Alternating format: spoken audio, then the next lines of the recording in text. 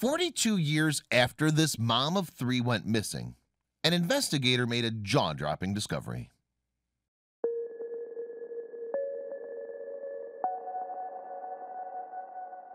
But before we start, please make sure to subscribe to Did You Know and hit the bell so you never miss an upload from us. Also, leave a like right now. It's 1974 in the small town of Laurel, Indiana, and Lula Gillespie Miller suddenly disappears from her family home. Leaving her young children behind, she vanishes, in fact, without a trace. And for more than 4 decades, the woman's loved ones remain in the dark about her fate, until one investigator makes an incredible discovery. Frustratingly, details about Lula's life before her disappearance are scarce.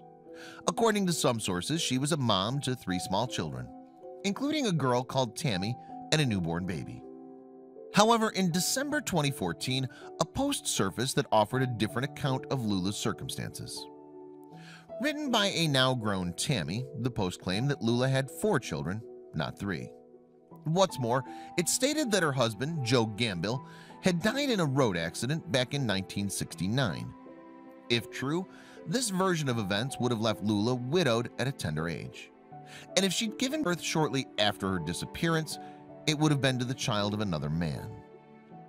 The post also alleged that Lula had been battered and raped while on a night out in Laurel in 1973. According to the account, she managed to survive and was able to tell the police the identities of her attackers. However, no formal report was ever registered.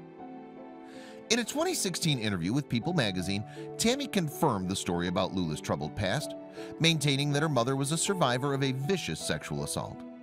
She further claimed that her mom had experienced issues with alcohol and was having difficulty coming to terms with her husband's passing. And Tammy also added some more interesting strands to this already complex family history. For one thing, Tammy alleged that her own birth had been the result of Lula's affair with another man, but that the other children had been fathered by her mom's late husband. Yet whatever the truth, Lula's disappearance from Laurel one day in 1974 left the family devastated. And when she failed to return, they naturally filed a missing persons report. Again, accounts of what happened next differ. According to the police, Lula signed guardianship of her children over to her own mom and dad. And yet the report in People claimed that Grandma Catherine, the mother of the missing woman's deceased partner, had raised Tammy and her siblings. "My grandmother who raised me did an awesome job," Tammy continued. "She never went one day without letting us kids know she loved us." As the months passed, though, they heard no word from the mother who had apparently left her children behind. Then, in 1975, a letter arrived that looked to shed some light on the mystery. It appears that Lula had written the letter and posted it from Richmond, Indiana, a small city located an hour's drive north of Laurel. But after that, the trail went cold. And as Tammy and her siblings grew older, they naturally wondered about the mother whom they'd barely known. That being said, the family seemingly didn't give the children many details about what had actually happened to their mom back in 1974. According to Tammy, she grew up believing that Lula had deserted her and her siblings. But over time, she apparently came to think that there might have been a reason behind her mother's disappearance. Given the rumors about Lula's difficult past, could she have been running from some kind of threat? International Center for Unidentified and Missing Persons head Todd Matthews certainly agreed that this may have been the case. He told People, "It could be everything from trying to escape some type of family situation they feel is impossible, to mental illness, to crime. She might have been trying to protect her children for all we know." But as the years passed, the family came no closer to learning the truth behind Lula's disappearance. At the same time, though, with no closure to speak of, Lula's family also continued to hold out hope. And apparently her mother, Emma, always held out hope that one day her daughter might come back. As Tammy told Indianapolis news outlet WTHR in 2014, she always left her porch light on every night because she always thought that Lula would come home. Tammy, meanwhile, often caught herself daydreaming over a photograph of Lula, the only thing she had to remember her mother by. She continued, "You sit and analyze the picture. Do I have her eyes? Do I have her cheekbones? Do I look like her at all?" However, it seems that at least part of her presumed that the missing woman was dead. Then in 2014, Tammy decided to do an internet search on her mother's case. But what she found only served to deepen the mystery that had haunted her all those years. She told WTHR, "I googled her name, and then all this stuff started coming up about how she was assaulted in Laurel and thrown over a bridge." At some point then, Tammy decided to turn to a friend with experience in unsolved mysteries. Back in 1991, Tommy Schmid's brother Jason had died outside Connorsville, a city just over 10 miles north of Laurel. Officially, the death was recorded as an accident caused by a driver who had hit the teenager while he was passed out in the road. However, Tommy believed that her brother was tortured and that the car accident was faked to cover up the crime. Desperate to get to the truth then, she established Justice for Jason Bolton, a website dedicated to the various leads and rumors surrounding the case. In fact, it was on this site that Tammy posted her own account of Lula's life before her disappearance. Over time, Tommy's crusade brought her into contact with other unsolved crimes from the area. And at some stage, she told Tammy about a case from 1975. Apparently, an unidentified body had been discovered in Richmond, the same place from which Lula's last letter to her family had been posted. Suspecting that the body might be that of her mother, Tammy contacted the International Center for Unidentified and Missing Persons, DOE, and the DOE in turn reached out to the Indiana State Police, who assigned Detective Sergeant Scott Jarvis to the case. By then, it was January 2014, almost 40 years since Lula had disappeared. Following up on the Richmond lead, Scott confirmed the existence of an unidentified woman who'd been buried in the city's Earlham Cemetery in 1975. And that December, a warrant was acquired to dig up the unmarked grave. The police also took a sample from the body and sent it off to be examined alongside Tammy's DNA. For Tammy, meanwhile, it was a tense time. If her mother really was dead, it would alter what she'd supposed about her all those years ago.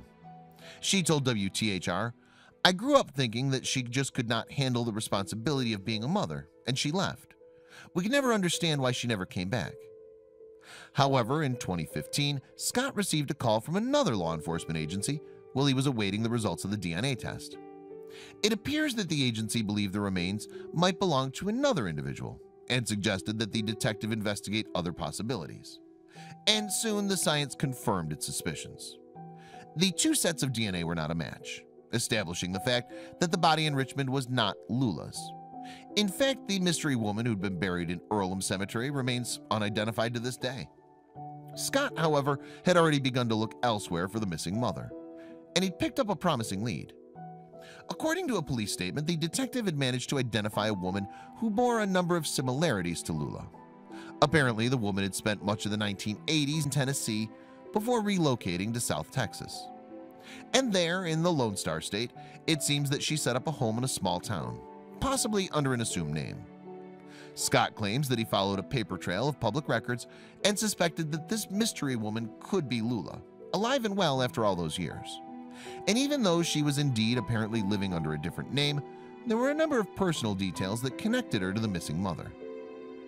Then, in March 2016, Scott reached out to law enforcement agents in Texas, who traveled to the unnamed woman's home. Amazingly too, she soon admitted that she was Lula, the same person who had disappeared from Laurel over 40 years previously. And yet the woman refused to elaborate on why she'd chosen to leave her family behind. According to the statement, the woman told authorities that she simply felt she was too young to be a mother at that time, and she furthermore requested to retain her anonymity.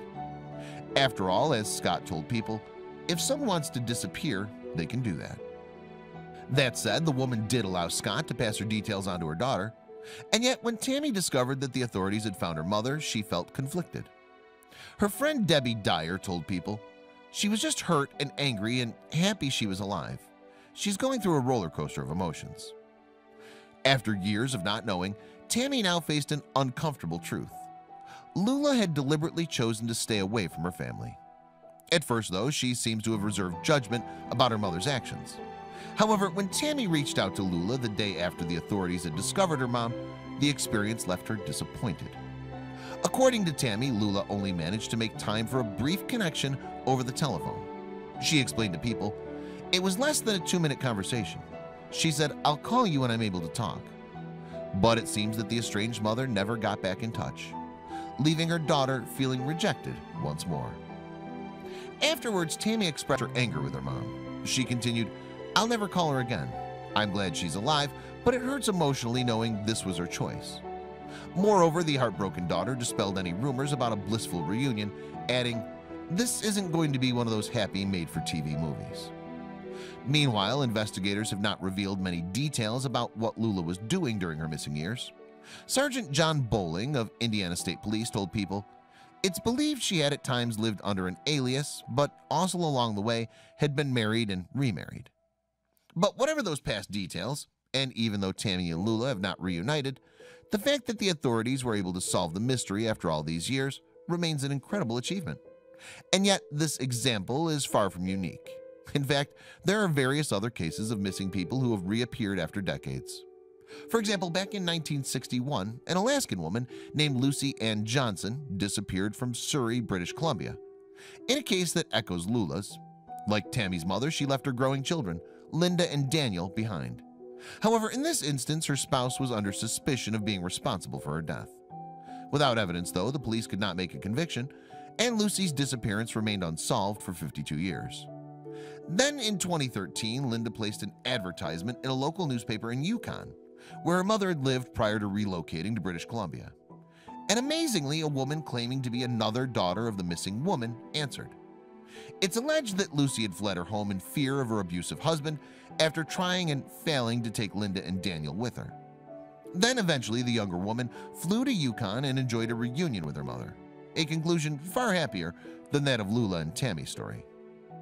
A similar tale also played out in 2011 when missing woman Judith Bello showed up in the city of Fontana, California. You see, she disappeared 18 years previously from Stanwood, Washington, over 1,200 miles from where the authorities eventually found her. And just like Lula and Lucy, the missing woman had left her small children behind. In another parallel with the case of Lucy Ann Johnson, it transpired that Judith's husband had allegedly abused her, and that it was this that had prompted her to disappear. Indeed, over the years, similar stories of missing persons being found have emerged from practically every corner of the globe. But could such cases shed some light on Lula's actions, particularly why she vanished all those years ago? Well, although there's no evidence to suggest that Lula was in an abusive relationship, there is some uncertainty surrounding her disappearance. For example, in Tammy's 2014 post, she claimed that the story of Lula's assault was well known in the town. And yet it seems as though there was never an official investigation. Whatever may have happened in the past, however, Tammy seems set on enjoying life without her mother. Today, she has several children of her own and works as an administrator in Indiana. And as she told People, "I'm going to have a wonderful life. I know it wasn't my fault, it was her loss." Sadly, meanwhile, Lula's own mom, Emma, passed away in November 2015, just 4 months before the authorities finally found Lula. And unhappily, she went to her grave without knowing what happened to her missing daughter. Now Tammy and her siblings are getting on with their lives, although it seems as if the past may be difficult to forgive.